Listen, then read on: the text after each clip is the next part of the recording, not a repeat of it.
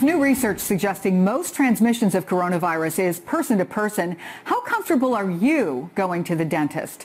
The decision by more than 40 states allowing dentists to reopen full-time has definitely touched a nerve. Pardon the pun. Everyone in a dentist's office, from the doctor to the hygienist to patients, are now facing a situation where routine procedures pose risks that are anything but routine. So I went to Connecticut, one of the states reopening, to get to the bottom line on this controversy. Connecticut orthodontist Dr. Gary Open is back in business, fully reopening his office today. We do have quite a backlog. We have been closed for 6 weeks. The new normal means keeping patients safe in the age of COVID. We are wearing higher level masks, N95s.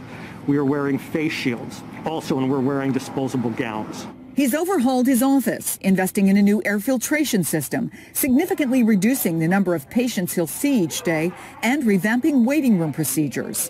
Their temperature will be checked. Once everything is deemed okay, we will escort the patient to the chair where we will be working. Dental practices are by nature invasive, and preliminary research suggests that coronavirus survives airborne for hours.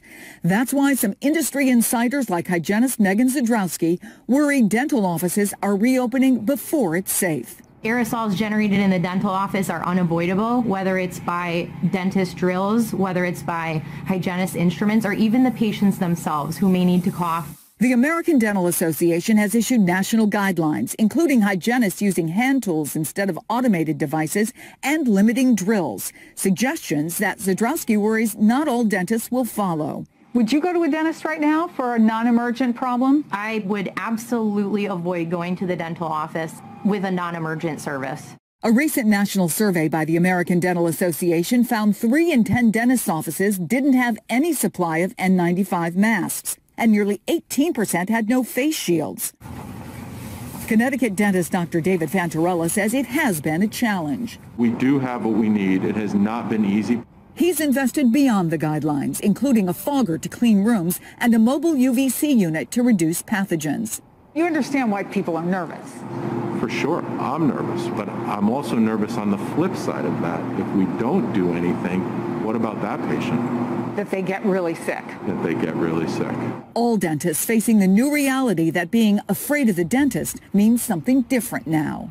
I wanted to make sure my child was safe and comfortable in a setting outside the home. What are you looking forward to most when all this is over? Well, getting my teeth straight, definitely. The challenge of reopening a business when it's anything but business as usual.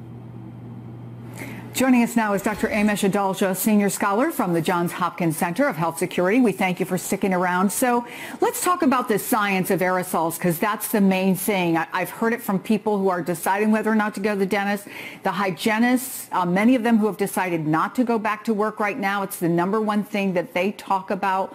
What do we know, and how difficult or easy can it be with the right equipment to minimize any risk? There definitely are dental instruments that can generate aerosols, certain things that they use to clean, these rotary drills, and there are ways that dentists can modify these types of procedures according to CDC guidance to still be able to perform their procedures without aerosolizing. And if they are going to be aerosolizing, it's important that they wear the appropriate personal protective equipment, N95 masks, eye shields, and all dentists should be able to think about doing this, because this is something that we're going to be facing until there is a vaccine. The dentists are going to have to open their practice. We can't let dental health kind of shrivel away during this pandemic, because those patients still get sick. They come to the emergency department instead, and no one can really do anything there because we don't have those tools in emergency departments. And there was this alarming study that showed nearly half of dentists said if they didn't get back up and running by the end of summer, that they thought that they would have to close. And of course, we've seen this with ERs and small rural hospitals. Often the places that are going to close are the places in the more remote areas where people are underserved, where they don't have an option to go to a bunch of different places like I would have in New York City. Having said that, what are the questions that people should be asking if they're nervous about going to the dentist, but they feel like they should be going? They should be asking about what the procedure is when they enter the dentist's office. Is there screening? How is the waiting room set up? What personal protective equipment do they have for the dentist and the dental hygienist? What are the protocols that they're going to be using? Are there certain procedures that they can or can't do?